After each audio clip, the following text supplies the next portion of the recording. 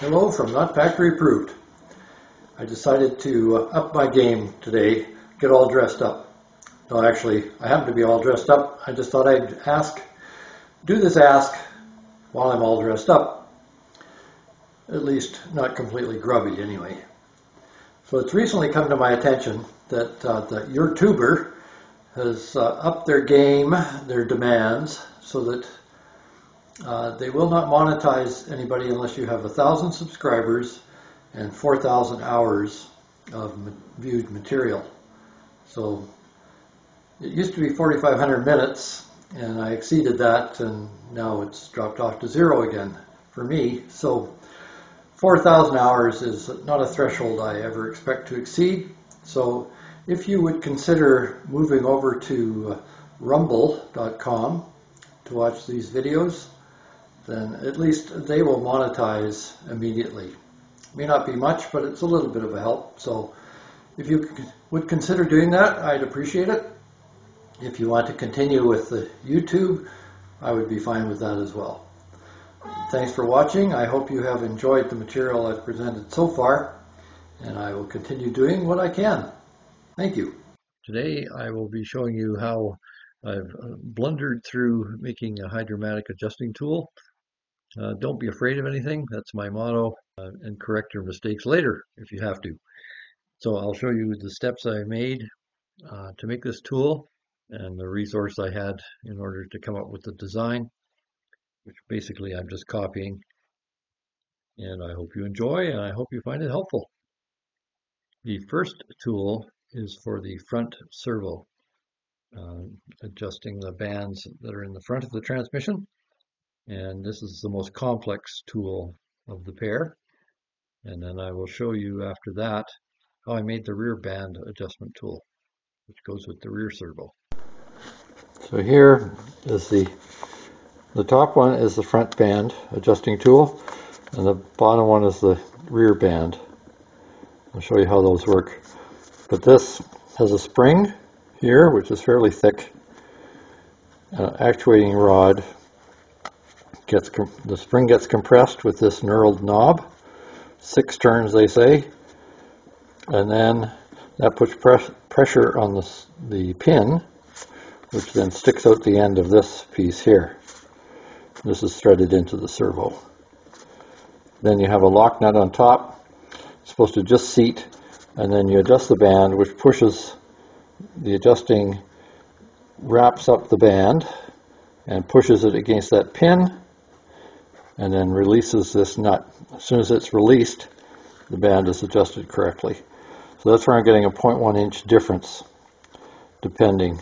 So I'm thinking probably the spring is too light. So I'm going to try and make a bigger one. The fittings I used are just pieces that I've had around the shop, including some a long bolt that was only threaded part way. I used that as the actuating pin, and then a wing nut on the end and a bolt that I drilled a hole through. And then I tapped this piece to fit the bolt. So I need a stronger spring. There's a limit to how strong a spring I can put into that housing, so I need a bigger housing. This is the tool I made to take the place of that, and it does work. The distance between these two pieces here and here is what's important. That has to be exactly correct. And that, showing down here, is 5 7/16 of an inch. I'll show you how it works. And this is all from the manual. So you take the small end there, hook it on the housing, push this in, and you have to adjust it so it just clears, or just contacts, I guess. And that's done with this adjuster here, the rear one on the transmission case. And that pushes on the band that is in here. And this one is supposed to be locked when it is not using that hub. Clutch housing, friction plates, all that kind of stuff. This one, I believe, is free. So I will undo this adjuster. Take that out. Snap up. And that one is free. And the back one is tight. That's how you use the rear one. So this sequence shows how I came up with the rear servo adjusting tool. It's basically a metal gauge that you adjust the servo clearance to fit. I hope you find that helpful too. The distance that's important on this tool, as you can see from the diagram, is the outside edge here and the inside edge here. So the one that I've made, and I've checked it, is exactly 5 9/16 from this edge to this edge. And that's how it works. I'll show you how it fits on the transmission.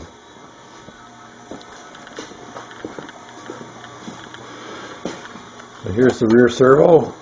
Here's the one edge that you use for the shorter portion, and then the upper portion is here. I have to adjust that screw here, this one, which will then push down on that lever as the band pushes up against the pin that's into that lever. And then it can just make contact, and it's adjusted.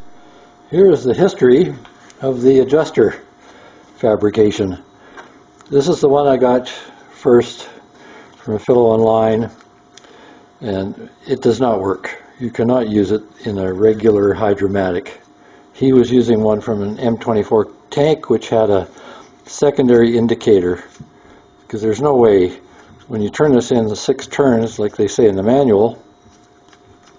Okay, you bottom this to the rod inside the servo, and then you turn it 6 turns to compress it to a preset limit. You have no way of knowing where you are putting the adjusting screw. There's no feedback at all. So that one didn't work. And now revision 2, which was this one, I welded this on, so it was the preset, so it went in like that, and the spring would adjust the distance. This was the spring I had in originally, which started out at that length. As you can see, it was too soft. It got compressed. So that didn't work. And that was adjusted with this 3/8 bolt against the spring to give the tension. And then a nut on the end here, a wing nut actually, to tell when it cleared. So that was revision 2. This one is a little ugly, I know, but I'm getting tired of this. So I took a reducer, galvanized pipe. So don't use galvanized, it's hard to weld. You have to grind it off and then you get spitting and so on. So this forms the housing like that. This is threaded to 3/8 fine to get a ratio of turns. So then what I do is I put this piece in, and so adjust that screw for the length I want, whatever works out well. Then you put this stronger spring in. Then this washer stops the spring from going up inside here. This started off as a barbed fitting on a threaded pipe. So then that goes together like that. You want some play there. Tighten it up. Then I have this 3/8 bolt fine. I've drilled a hole through it so it fits over top, and doesn't thread onto this 1/4 inch pipe. So then you thread that down just to start it. Okay, this could use a little more play on it. It's a bit tight yet. And then this is the indicator. Goes on the end. I'll show you how that. I've already shown you how that works, but I'll do it again. There we go. Over to the transmission. Here's the adjuster, front band. Take the plug out of the servo. This threads in here, so you can see that that's too long at the moment. You have to make that shorter. Now it's all in and adjusted. That just springs against the rod inside the servo, so that's about right. So now I turn it in 8 turns because of the threads that are on this. I believe it's 6. I'll check that. I think it's 20 threads, so it's going to be 6 turns. So all I need now is a 9/16 again. Here it is. Okay, let's turn it 6 turns. 1, 2. I don't want that turning. That changes the adjustment. Go off screen now and turn it. Okay, revision 4 coming up. I'm going to put these 2 springs inside just to increase the tension a bit. Scaling up the diagram, if I'm correct, and the dimensions are correct, then this spring would be 3/4 of an inch, actually slightly more wide. And this is the one I'm using, which is 7/16 of an inch wide. It is pretty stiff, so I'll just add some boost to it with these 2, see if that helps.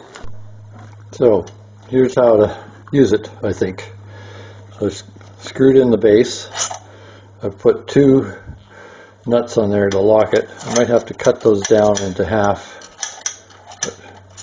So there's got to be some clearance between the end where the washer is, or the end of the housing rather, and the nuts.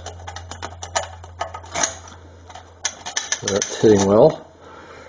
Then put on the rest of the housing, which has a washer inside it. You can see it.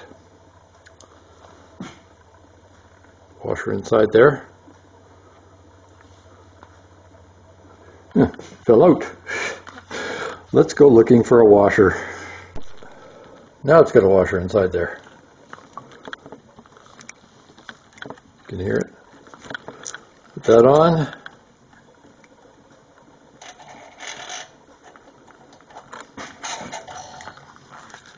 Let's try that first. Put that on there. And screw that on.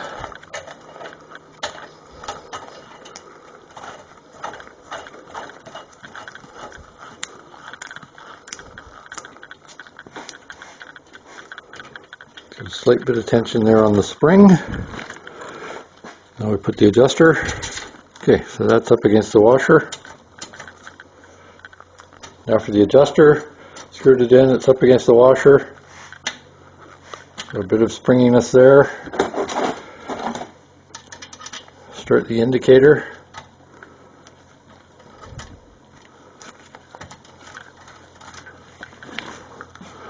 Make sure the adjuster is loose.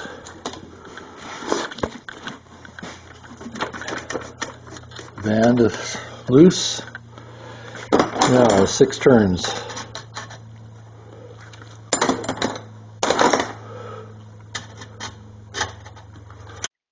Here is the diagram of the unit that I've settled on, and just hoping that that makes things clearer for you if you decide to make this. I have no idea where you can get this tool. I have not seen anybody offering one for sale, and you can imagine they're pretty rare. So for us to make our own. All the best. 1, 2, 3, 4, 5, 6. A little bit of tension there. Now screw in the adjuster and watch for clearance.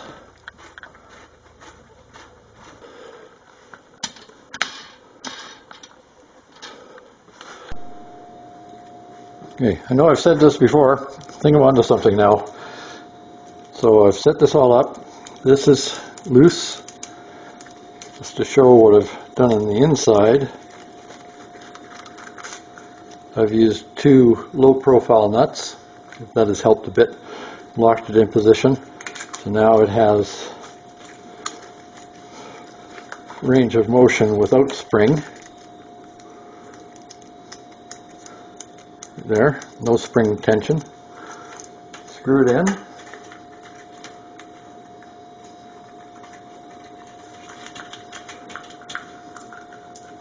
I know this thing looks real crude, but I wanted to do it without welding, but without going to the store and getting a bunch of fittings. This is what I was left with. So now wind this in until there's spring tension.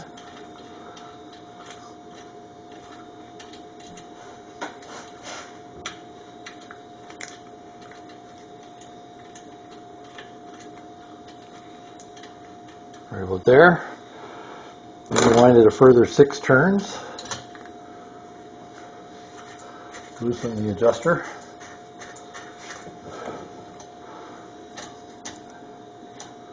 One, 2, 3, 4, 5, 6. All I'm doing there is adjusting the spring tension against the actuator inside. Spin this up, adjust the adjuster, and look for a gap, freedom of motion with the wing nut.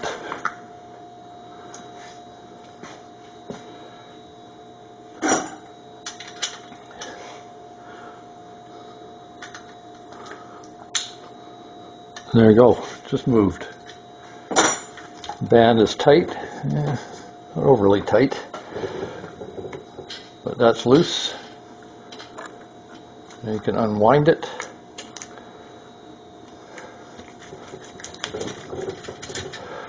And in theory, it's adjusted.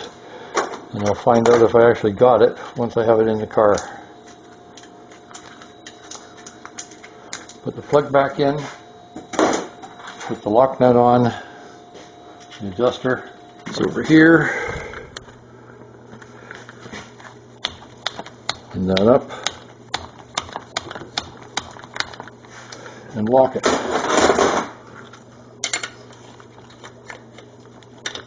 The fact that that adjuster is moving indicates to me that I might have to check that again. It shouldn't be that free, I don't think. But the band is not completely free either, so I'll leave it like that. Well, find out for sure when I put it in the car. For now, I'm going to assume that that works. Don't forget to clean and put the filter on. Make sure that this spring here goes into that tube there, which is the rear pump pickup.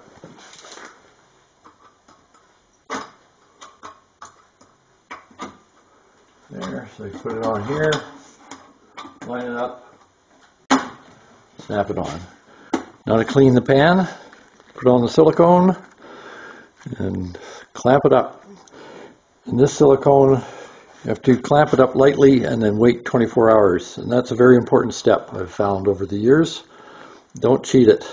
Please don't forget to like, share, subscribe, or even notify, or any of the above, or all of the above. Thank you.